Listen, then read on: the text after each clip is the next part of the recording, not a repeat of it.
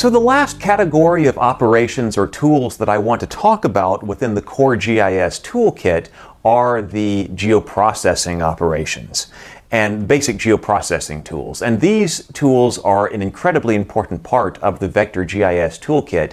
And in many ways, you might even say that they are the core of the toolkit. I am a bit old school about what I consider to be a geoprocessing tool. Sometimes when you talk to people, you will, and they will say that geoprocessing tools are a bit more encompassing than the way I'm going to be using the term here. And that's fine, but I do want to give you a definition of exactly what a geoprocessing tool means to me and the way that we'll be using the term in this course. So a geoprocessing tool is one that systematically manipulates the geometry or the attribute information of a vector GIS file. It does this in some way. Let me say that again. A geoprocessing tool is one that systematically manipulates either the geometry or the attribute information, or both, of a vector GIS data file. And it is often the case that when people think about geoprocessing, the first thing that comes to mind is the manipulation of the geometry. And we do use them for that a lot. But it's also important to remember that the manipulations that we do can be based on attribute information. And moreover, even when you're manipulating the geometry in a systematic way, it is simultaneously manipulating the attribute table in some way as well. So keep that in mind. It does have to do with both. Geoprocessing tools do both. So depending on exactly how you want to count, there could be quite a few geoprocessing tools because there are many different ways that we could go about making this systematic manipulation of geometry and attributes in vector data. But it is a finite list. There is a finite number of ways that which we could do this. But nonetheless, it's probably a fairly sizable list. And we don't have time to cover all of them in this course, and I don't include all of them in the core Vector GIS toolkit anyway. I just use a subset here. So we're going to talk about what I call the basic 6, or what is considered by many people to be the basic 6 geoprocessing tools, and I include them in this basic toolkit. I may give you a bonus 7th at the end, but we're going to be talking about this basic 6. And look at them in detail from both a theoretical point and from an applied point in a software package.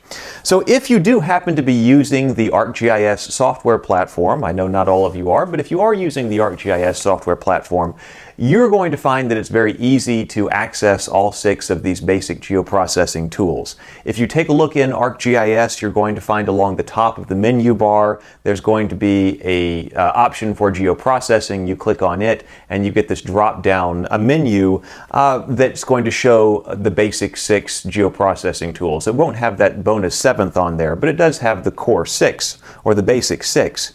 And each one of these tools that you can access in this way systematically manipulates the attribute tables and the geometry of vector data.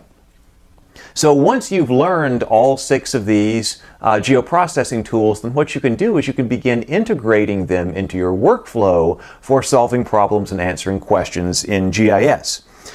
When you combine these 6 geoprocessing tools with the techniques that we've already learned, such as selection by attribute, selection by location, and so forth, you really end up with a tremendous amount of power for solving geographic questions, for answering geographic problems, even though it's a very limited set of tools that we can cover. We can understand each one of them thoroughly, but you get a tremendous amount of power, and so that's very exciting. So what are the basic 6 geoprocessing tools? Let me go ahead and list them here, but then I'll go over each one of them in more detail. Okay, so they are buffer, intersect, union, clip, merge, and dissolve. I'll say them again. That's buffer, intersect, union, clip, merge, and dissolve. And what's very important to understand about each one of these tools is that they are abstract. Okay, each one of them does this manipulation, and it does it in a very abstract way. The systematic manipulation very abstractly. So we've got to understand these tools in a few different ways. We've got to understand them on a theoretical level. We've got to understand what each one of them does abstractly and how it's going to manipulate the data when we use it.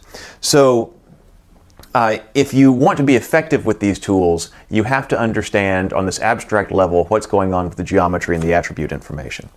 But then we've got to apply it in some way. You're going to have to make a step, and we're going to talk about this as we go over each one of these tools. The step that we want to make is to not only just understand these tools theoretically, because I don't want to manipulate geometry or attribute tables just for the sake of manipulating geometry and attribute tables in a GIS. I want to be able to use them to solve some kind of problem or answer some kind of question. So what you're going to have to do is take a look at these tools and then think about how would you use that, or when would you need to use that tool, how would you apply it in a specific circumstance in the domain level, in the domain that you're interested in, whatever it is, the subject area that you work in. When is a situation when that kind of manipulation of geometry and attributes would be exactly what you need? So we want to think about that.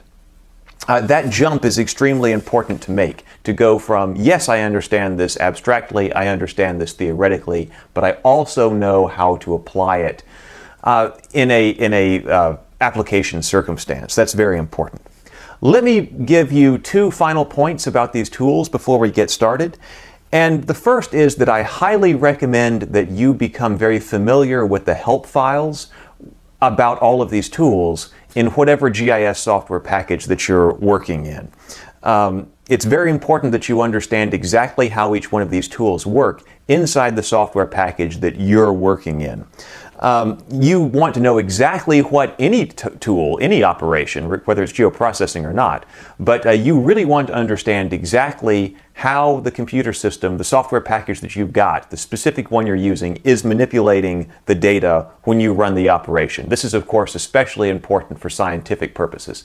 You have to know what is happening to your data. There can't be any surprises about, oh, I didn't know that I was doing that to the data set, when you're trying to do some kind of analysis.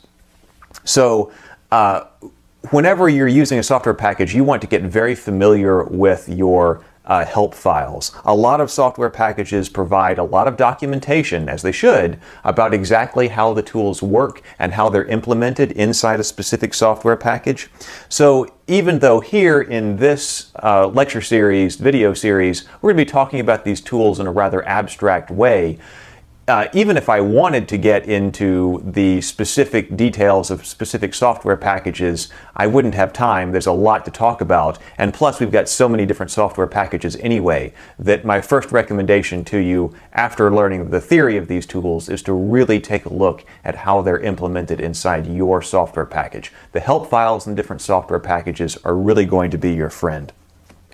So definitely learn to use those, learn to access those. Second, it's important to note that these geoprocessing operations are not designed to alter any of the original data. Okay, when you input data into a geoprocessing tool, it's not going to be altering that original data set. And this is very significant because I find that sometimes students are afraid to experiment and play around with the geoprocessing tools because they're afraid they're going to mess up the data in some way, and then they're not going to be able to get it back, and they're not going to be able to fix it. Don't worry about that. That's not true. The original data that you input into any of these tools stays exactly like it is. It doesn't alter that data in any way. Each one of these operations is going to return to you an entirely new vector data file that has the results of the manipulation of the geometry and the attribute table. So you get to keep your original data exactly as it is, and you get a new file. So please feel free to experiment with them and play around with them. You're not going to be altering your original data. All right, well, I guess that's it for our introductory information on the geoprocessing tools. We'll begin to look at each one of them in detail beginning in the next video.